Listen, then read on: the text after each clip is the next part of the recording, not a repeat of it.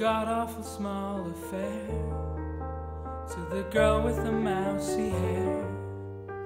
But her mommy is yelling no, and her daddy has told her to go. But her friend is nowhere to be seen.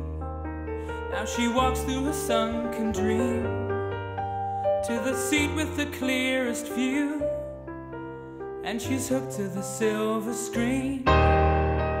But the film is a saddening bore, for she lived it 10 times or more. She could spit in the eyes of fools as they ask her to focus on sailors fighting in the dance hall.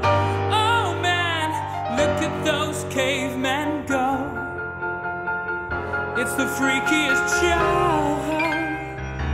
Take a look at the lawman beating up the wrong guy.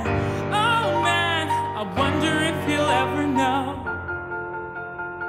he's in the best-selling show.